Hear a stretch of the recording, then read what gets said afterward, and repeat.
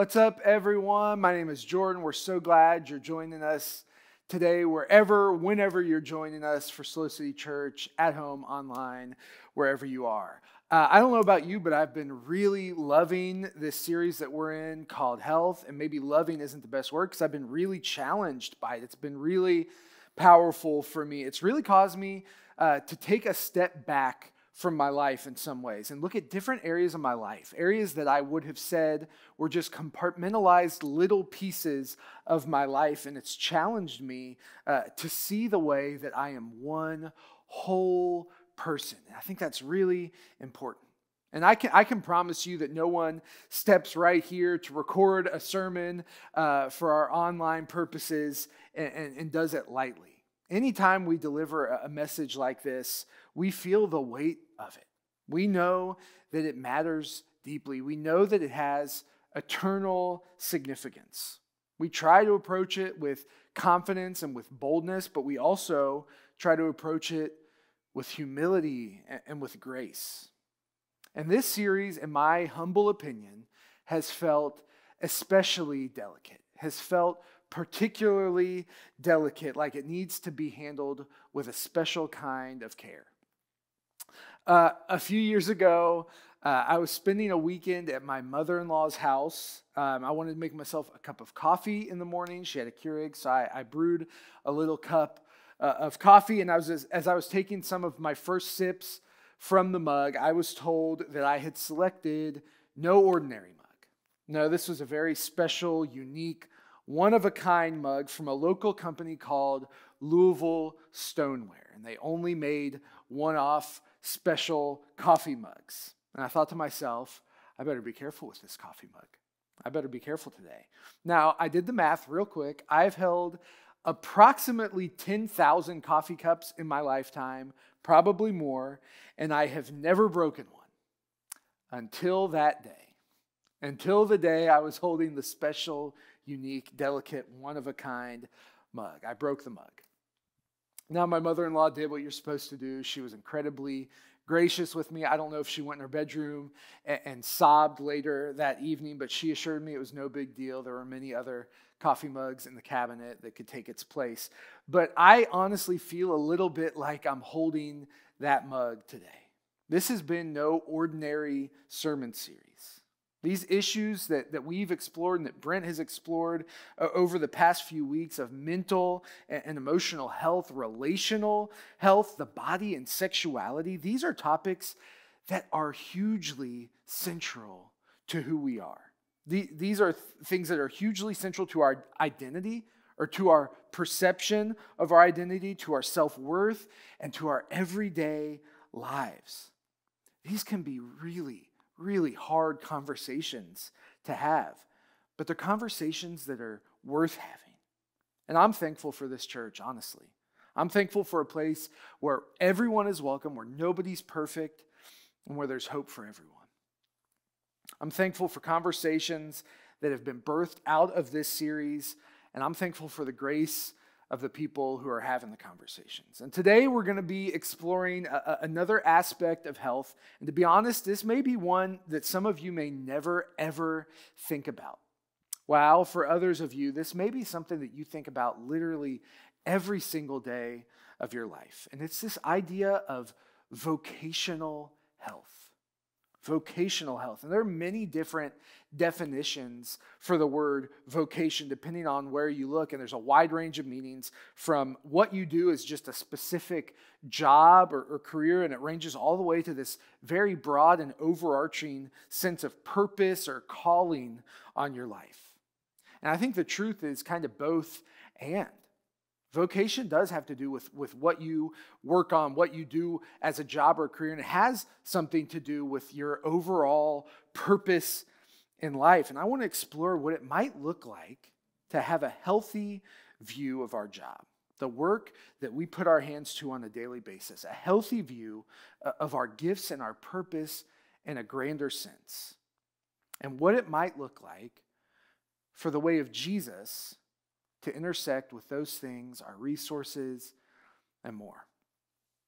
I love that even from the beginning of creation, Built into God's design is this idea of work or progress or thriving or advancing or however you want to call it. In the very first chapter of the Bible, Genesis 1, 26 and 28 says, "Then God said, 'Let us make mankind in our image, in our likeness, so that they may rule over the fish in the sea and the birds in the sky, over the livestock and all the wild animals, and over all the creatures that move along the ground.' So God created mankind in his own image." That's important.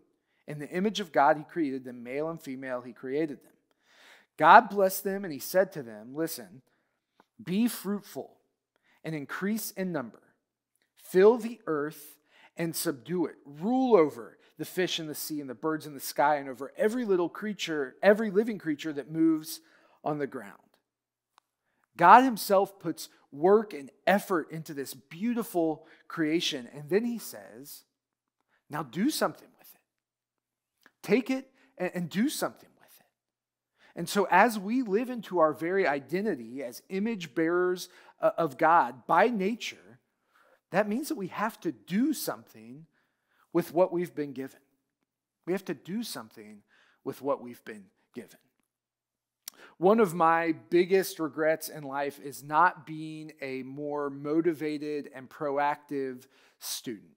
I started really, really strong. I was a mathlete. I had a teacher to prove it. My mom threw it away, and she has never admitted it, but I know she did. I've always loved to learn. It's always been really important to me and to who I am. But at some point around high school, I just let the clutch out a little bit. Because procrastination is kind of a spiritual gift of mine. And in my senior year of college, I took this class that was a cornerstone for every graduate of Cincinnati Bible College. Everybody had to take it. It was a huge deal. It was called New Testament Seminar. And it was a research class where 75% of your total grade for the whole semester was based on this one 30-page research paper and presentation. Now, there were 30 students in the class, and the professor had 30 topics that could be chosen for your research project. Every student was instructed to stop by the professor's office and to choose the topic that they wanted for their project. First come, first serve. Now, every topic was formatted in the exact same way. They were all the New Testament and fill in the blank. So there were some really good ones on this list. There was the New Testament and capital punishment. I remember that one. The New Testament and politics. The New Testament and the end times. Man, there were some really juicy, meaty subjects to choose from. Now, I knew it was a very bad sign when a few days later, I got an email from the professor, and the subject line said, "Your research topic." And it turns out every other student had decided to act quickly. And so 29 of the 30 topics had already been chosen by other students. And so by process of elimination, my research topic was the New Testament and the global marketplace. And I honestly could not have fathomed a less interesting and less inspiring topic to write a 30-page research paper on. However, God is a God of redemption, and his ways are good. So though I'm not sure I fully appreciated it at the time, this ended up being really enlightening for me. And it ended up becoming something really important for my perspective of the world we live in and of the gospel. Two big takeaways I had from doing this whole project were, number one, it's extremely difficult to swipe my credit card without enabling or perpetuating the mistreatment or the oppression of people all over the world. And that's a scary thing. It's a topic we're going to have to save for another day, but it matters. And the second thing that really stood out to me is there are almost 8 billion people in the world right now. 8 billion people, all of which have a unique and a significant impact and footprint in this world. Every one of them. And this is incredible. This is incredible for me to think about. Whether you lay tile or you manage $1 million account, or whether you care for your children or you pour espresso drinks, or you educate, or you wait tables, or you care for the sick, or anything else you could possibly do, the work that we put our hands to on a daily basis has an incredible impact on the world, has an incredible impact on our neighbor and for the kingdom of God. Colossians 3:23 often gets brought up and used in this discussion, and rightly so. It says this: "Whatever you do, work at it with all your heart as working for the Lord, not for human masters, since you know that you will receive an inheritance from the Lord as a reward. It is the Lord Christ you are serving." And this should be read as both an encouragement and as a challenge. That's how much of Scripture is. It's an encouragement and a challenge. The encouragement is this: that what we do from 9 to 5 or even beyond that can be brought under the lordship of Jesus, meaning that Jesus is the master of your life and your work week is a function of a life that flows from that truth. So if Jesus is the master of your life, then your work, your 9 to 5, can be an expression of that. Our work can be valuable and it can be meaningful no matter what it is. But this verse is also a challenge that our work, the thing that likely consumes the majority of our waking hours in a week, cannot and should not be the master of our lives. One of the most common things that I've been asked, and I did many years of student ministry, but then even beyond working with adults, one of the most common questions I've been asked is something to the effect of, how do I know what God wants me to do with my life? How do I know what God wants me to do with my life? Now, they're really asking something a little more specific, like how do I know what college I'm supposed to choose, or how do I know which major I should select, or how do I know which job to pursue or which job to accept? Now, 10 times out of 10, I always skirt answering this question the way that they hope I will answer the question. Instead, I point them to Matthew chapter 22 when the teachers of the law get in front of Jesus and they ask him, what's the most important commandment? And Jesus responds, love the Lord your God with all your heart and with all your soul and with all your mind. This is the first and this is the greatest commandment. And the second is like it. Love your neighbor as yourself. All the law and the prophets hang on these two commandments. Now, we're taught from a very young age, and it gets younger every day, we're taught from a very young age that what we choose as a career will be the most important thing about us. And I think it's important that we be totally clear, this is not true. This is just not true. The most important thing about us is that we love God with all of our heart, with all of our soul, with all of our mind, and that we love our neighbor. However, our career, or more broadly speaking, our vocation, can play a huge, huge role in how this manifests in our life. And so what might it look like to experience vocational health as it pertains to our 9 to 5? It might look like having the courage to ask yourself, does my job intersect with my God-given passions and abilities?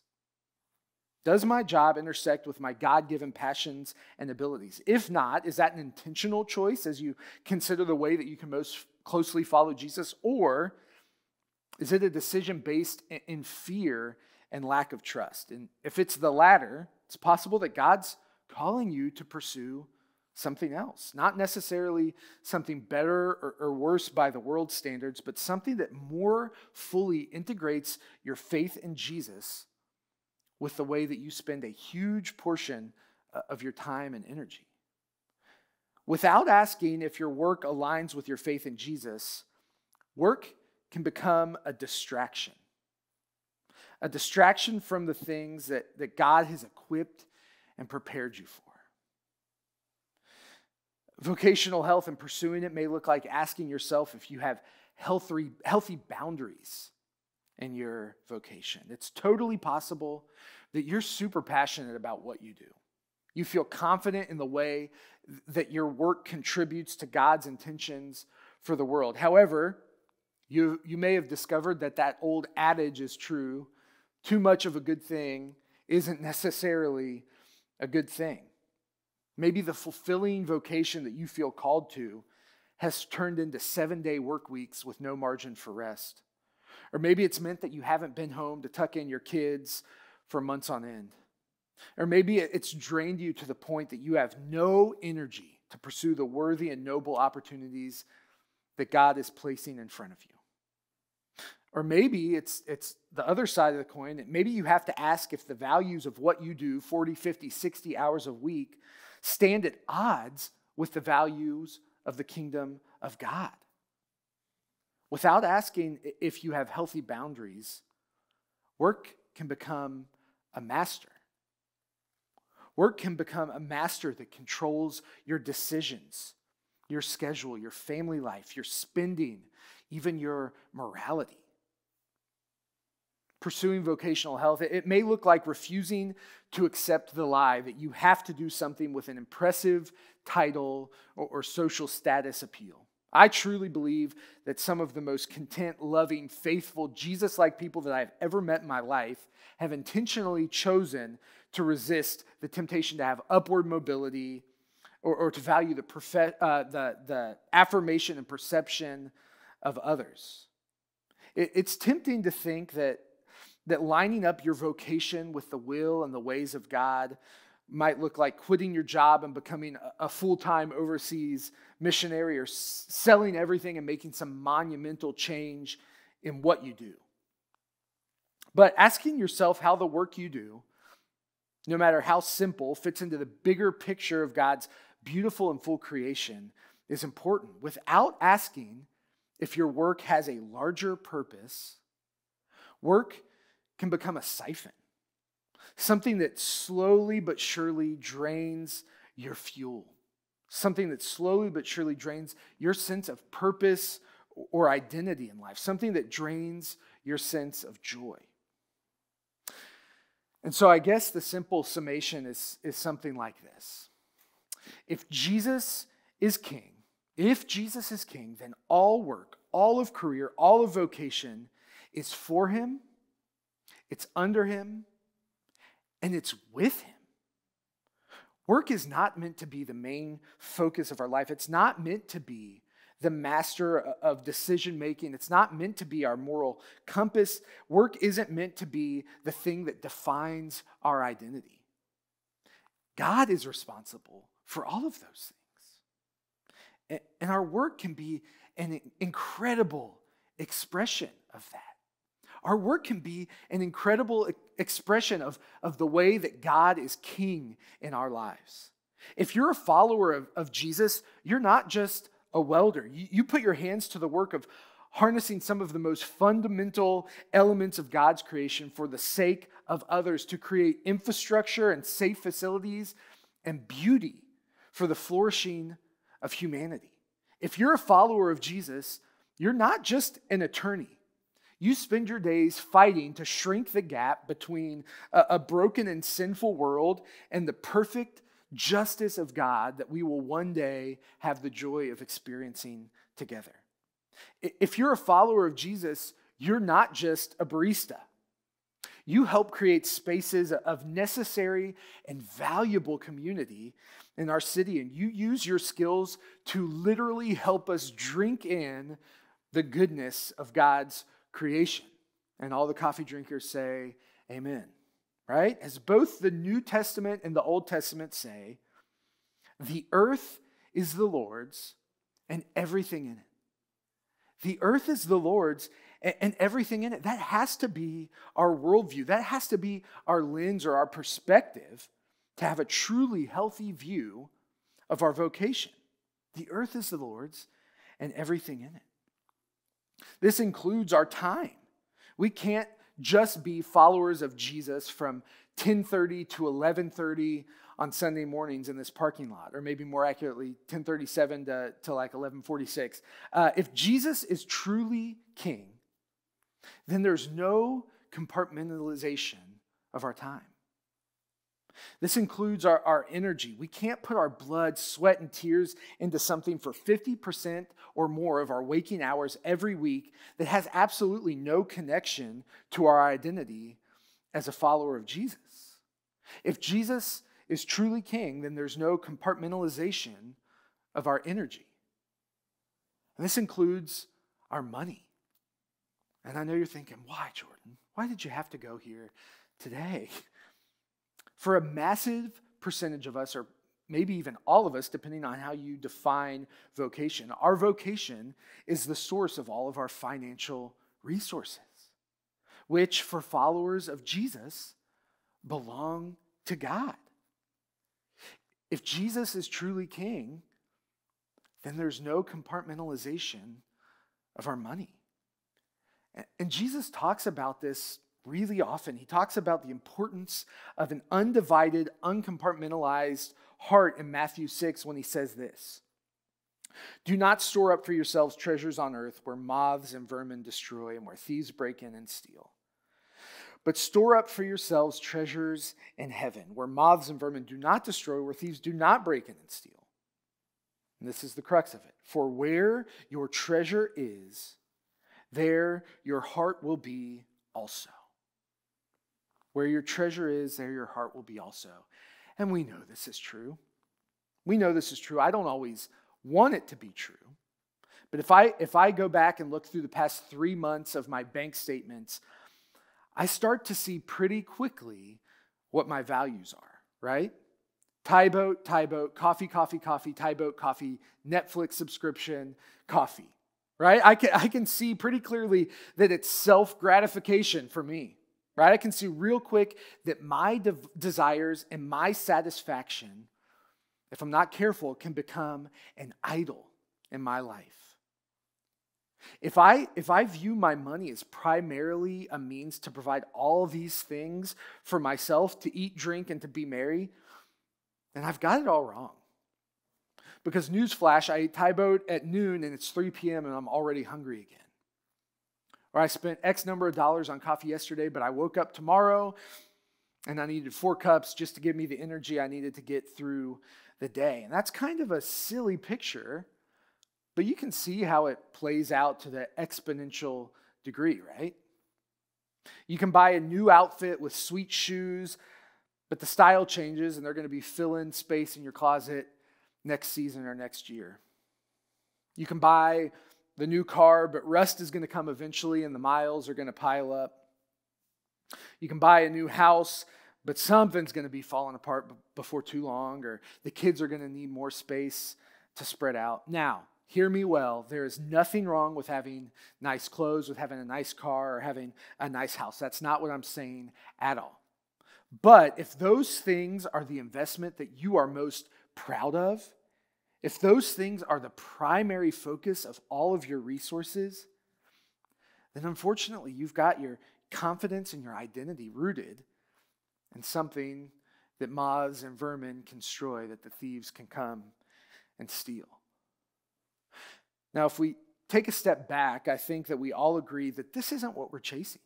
We know this isn't what we're chasing. If we've experienced a life that's been transformed by Jesus, that's where we want our most valuable resources to be. That's where we want our treasure to be, because that's where we want our hearts to be. We know this is true.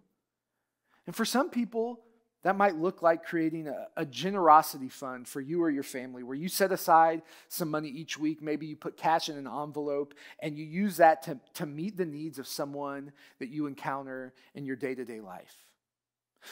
For some people, it might look like intentionally skipping one meal a week and then committing to pray for and buy a meal for someone in need. Maybe one of our many friends without addresses in the city that we walk by every day.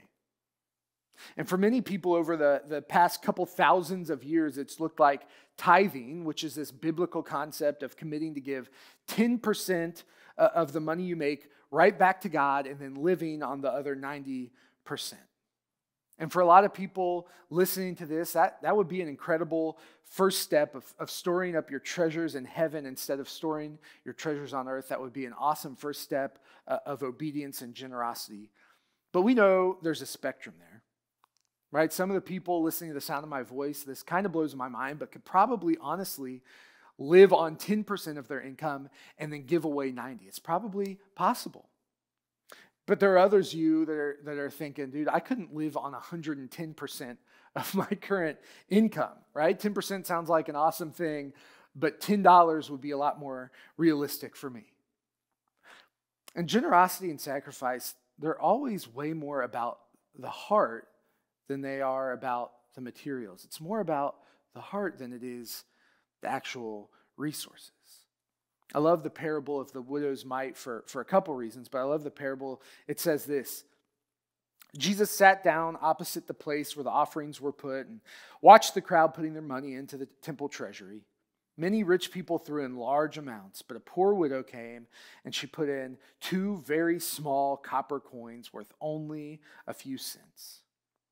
Calling his disciples to him, Jesus said, "Truly I tell you, this poor widow has put more into the treasury than all the others. They gave out of their wealth, but she, out of her poverty, put in everything, all she had to live on." And Jesus is drawing attention here, not to the size of the gift, but he's drawing attention to the sacrifice and to the heart of the giver. And that's really important. Now, here's the other thing that I think often gets glossed over in this story that Jesus tells. Do you know where Jesus is when he's telling this story? Do you know why Jesus even tells this story in the first place? When Jesus tells this, he's in the temple. He's in the place of worship. He's in the place that's most comparable to a church. And he's giving a stern warning against the teachers of the law, saying that if they take advantage of the generosity of others, they will be punished more severely. It's a warning for church leaders. This is a warning for me.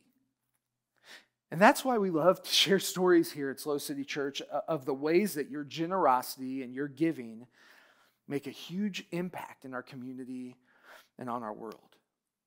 That's why we work diligently to make sure that more than 10% of the money that comes into the church goes directly back out to meet the needs in our community and beyond. The past 2 years, it's been more like 15, 16, 17, 18% of all the money comes in goes directly back out to meet needs of our community, to support organizations that are doing incredible work in our city and beyond. That's why it's so important to us that we share these one-for-one opportunities where we highlight and rally as a church to meet one specific need that someone in our church has identified. 2 weeks ago, we presented this need to buy tires for a gentleman who he was in desperate need. And we met that need. You met that need very quickly. Brent was able to talk to him on the phone this past week as he cried tears of joy and thankfulness, overwhelmed with the feeling of being seen and being loved, overwhelmed with the feeling of hope. That's why we're excited to form relationships and partnerships with missionaries like Wakil, who was in to visit and speak just a few months ago. We support him as he does the hard, incredible, unfathomable work of caring for Afghan refugees, feeding them and loving them like Jesus. That's why we're excited to host a meal packing event later this summer where we can put our money and our hands to the work of preparing 40,000 meals for hungry men, women, and children in Haiti. And we're called to this as a church because the church isn't a building and the church isn't a business. The church is a collection of people. The church is you and I. And so where does all of this meet you today? Maybe you're in the sweet spot doing something you love all week long. You love what you do, but you've never considered how it intersects with your faith in Jesus. And tomorrow you need to wake up, you need to brush your teeth and pull into the parking lot knowing that every meeting you sit in, every customer that you interact with, every nail that you hammer is for the glory of God and for the good of others. Maybe you're a college student trying to figure out your career path and spending thousands of dollars a week doing that. Maybe you need to silence the voices that say that the best choice for your vocation and for your career is whatever pulls in the biggest paycheck or whatever makes your family the most happy. A paycheck's good and a happy family's good, but maybe you need to look more closely at the ways God has equipped you and the ways God has gifted you and the passions that God has put on your heart in your life. Maybe you're doing something you absolutely hate. Maybe you're doing something that makes your skin crawl every day. something that hurts others or pushes others down or oppresses others. And today you need to truly consider what it would look like to step away immediately and to align the work of your hands with the ways of Jesus. Maybe you're doing something you don't love, but it gives you freedom to pursue so many other good and worthwhile endeavors in your life, or it gives you so much time and flexibility to spend with your family or chase some life-giving hobbies. That's incredible, and I'm happy for you. I would just say make sure that you're viewing your time with your family and that you're viewing your hobbies as ways that you can love God with your heart, with your soul, with your mind and strength. And maybe you've done something for years that's made you incredibly wealthy. But you know that your heart and that your treasures have been pointed at things that don't last, that don't have any greater purpose outside of serving yourself and making yourself comfortable. And today you need to take the scary step of trusting God with more of your treasure and therefore trusting God with more of your heart. Because it's where our passions, our God-given gifts, it's where our time, energy, and financial resources collide that we find the true power of vocational health in our lives. When we have the awareness to understand that the earth is the Lord's and everything in it, and when we have the willingness to work at everything we do as though we're working for the Lord, we put ourselves under the rule and under the reign of a good king. We step into a fuller and a better understanding of how our work reflects the very image of a creator God. And we point our hearts more fully toward him. Let me pray. God, I pray for everybody within the sound of my voice who's going to step into something tomorrow that's challenging, where they maybe have to lay people off or make decisions that are not easy. God, I pray for people who are going to walk into something that they love to do, that fills them up with life. I pray for the people who don't know what they're going to do tomorrow. God, I pray right now that you would just give us a sense of purpose, not because we do some incredible things or not because, we've got an impressive title, but because we can recognize that what we do impacts the world for the kingdom, for your kingdom, that what we do plays a part in loving people, that what we do can connect the work of our hands, the investment of our time, our energy, and our money into your goodness. And so, God, I pray that we would, God, that we would be committed to loving you first and foremost, that we would not be focused on distractions, on other idols and temptations and masters, but God, that we would wake up tomorrow with a sense of desire to love you with all our heart, our mind, our soul, our strength, to love our neighbor as ourselves, God, that we would view everything as yours, all our time, all our energy, all our resources, all our money as yours, and God, that we would want it to be for your glory and for the good of others. And in that way, God, may we experience that kind of vocational health filled with purpose, filled with thankfulness and gratitude to you. We love you. It's in the name of Jesus that we pray. Amen.